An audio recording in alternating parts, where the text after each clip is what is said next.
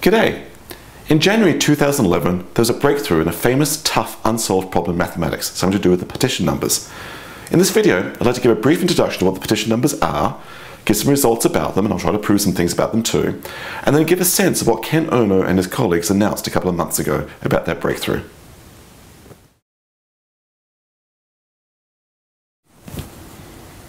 Okay, partition numbers. What are they? Well, it's really child's play, actually. So here's a game. Here are some blocks. And imagine I'm just in my sand pit and playing with my blocks and I want to make trains. Suppose I want to make trains that are 4 units long, but I've got blocks available to me that are 1 unit wide, 2 units wide, 3, 4, 5 units wide, maybe 6, 7, 8 and other buckets down the road. So I'm going to ask, how many trains can I make using blocks of these dimensions? And what I mean by a train is just simply a row of blocks that make a length of 4. For example, I can put 3 and 1 together, and that makes a train which I'll describe as 3 plus 1 of length 4. I guess I could also actually put it in this order and have a train of 1 plus 3. And the question is, how many different trains can I make with these blocks? So there's 2 examples. I guess if I keep playing this game, I can certainly do a train of 2 plus 2, and maybe a train of just a block of 4 itself. Not a very exciting train, but it's a train. Maybe I could do, oh, this is going to be complicated now. I could do 2 1s and a 2. Okay, so 1 plus 1 plus 2. And I guess I could rearrange that into a train of 1 plus 2 plus 1. Or I guess I could rearrange that as well into a train of 2 plus 1 plus 1. Some people might not like these. They might say that's basically the same example over and over again, just a different order. That's actually a good issue. Let's talk about order in a moment. But I think I can still make some more trains. There's probably another train I can make. Let's see, I can do 4 1s. And if I reorder those, it doesn't matter. That will definitely be the same answer. So I guess another option is 4 1s. 1 plus 1 plus 1 plus 1. Now, I haven't done a very good board technique here, but I sort of ran out of room. But it looks like out of 1, 2, 3, 4, 5, 6, 7, 8, there are 8 ways to make a train of 4 using my collection of blocks. That's if I consider order important. So, 4 blocks. If I want a train of, a train of length 4 blocks. If order is important, it looks like there are 8 ways to do it. If order is not important, let's see. Oh, Trish's handwriting, excuse me. I guess those 2 examples would be deemed the same. That example would be legitimate. I guess the block of 4 is fine. I guess we decided those 3 would be deemed the same, and that set there, doesn't matter how I order it, it's going to still be the same. So it looks like there's only 1, 2, 3, 4, 5 unordered partitions of the number 4. I just used the word partition. That's the official math word for ways to break down a number, in this case the number 4, into a sum of smaller parts. It could be the whole number itself, it could be a whole bunch of 1s, it could be things in between. So there's 2 types of partition numbers out there, the ordered partitions and the unordered partitions. Let me talk about those next.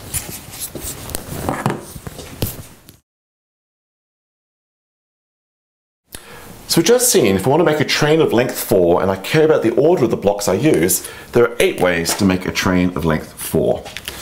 I may want to pause and play with this for a while and actually try to fill in this table yourself, but, well, obviously the first number is easy. How many ways can I make a train of length 1? I guess there's just 1 way. That I can fill in. Things get interesting for numbers 2, 3, and certainly for the higher numbers. How many ways can I make a train of length 2 if order is considered important? Well, I can do a block of length 2, or I could do 2 1s. That looks like there's only 2 ways. Not too bad. 3 could be 3 1s, could be 3 itself, it could be a block of 2 and 1, or it could be a block of 1 and 2. So there's 4 ways to make a train of length 3. I guess an exercise for you, maybe just pause for a moment, or play with it. Turns out there are 16 ways to make a train of length 5. Turns out there's 32 ways to make a train of length 6. And if you look at these numbers, you suspect there might be a nice mathematical formula going on here. In fact, it looks like for a train of length n, we have the number of possibilities is 2 to the 1 less than n. Whoops, that's the number of ordered partitions is 2 to the n minus 1. Now, why is that true? How can I prove that? So really, making a train of length n, excuse me, I need to reach and get my eraser, which is a handy dandy tissue. How can I make a train of length 4? Well, I'm going to take the basic 4 blocks. How could I look at these 4 blocks and see that there's actually 8 ways to make a train of length 4? Well, there are 3 spaces between the blocks. If I put a plus sign in each of the spaces, that represents the solution 1 plus 1 plus 1 plus 1. Imagine if I chose not to put a plus sign between the spaces, and I'll regard a lack of plus sign as gluing. So there's no plus sign in that space, and now it looks like I've got the partition 2 plus 1 plus 1. Or maybe instead, I'll choose not to put a plus sign in the middle, and not to put a plus sign at the end. This is very smudgy, but I will put a plus sign in the middle, at the first position, and lack of plus sign means gluing, and it suddenly now looks like I've got the train 1 plus 3. So actually making partitions with order considered important of length 4 is equivalent to just simply choosing to put a plus sign in a space or not to put a plus sign in a space.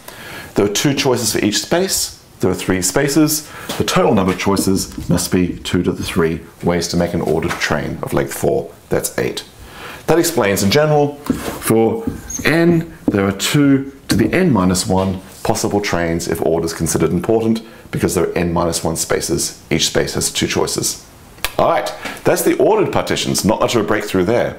It's the unordered partitions that are interesting.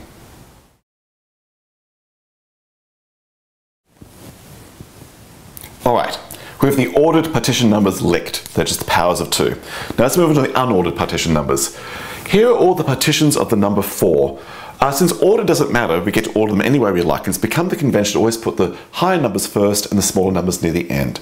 So the partitions of the number 4, we have 4 itself, 3 plus 1, 2 plus 2, 2 plus 1 plus 1, and a whole bunch of 1s.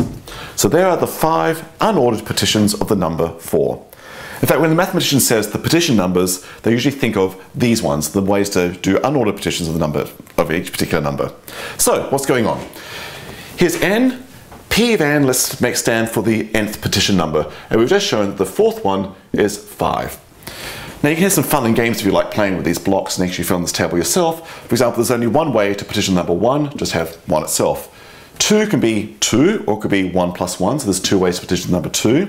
The number 3, turns out there are 3 ways. 1 plus 1 plus 1, 2 plus 1, and 3 itself. And then things get a bit harder.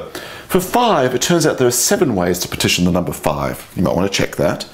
The number 6, there are 11 ways, and right now we should be getting excited because look at these numbers, 1, 2, 3, 5, 7, 11. These are the primes. So actually, in order to find a formula for the partition numbers, all we have to do is find a formula for the primes, it seems. That's not an easy question.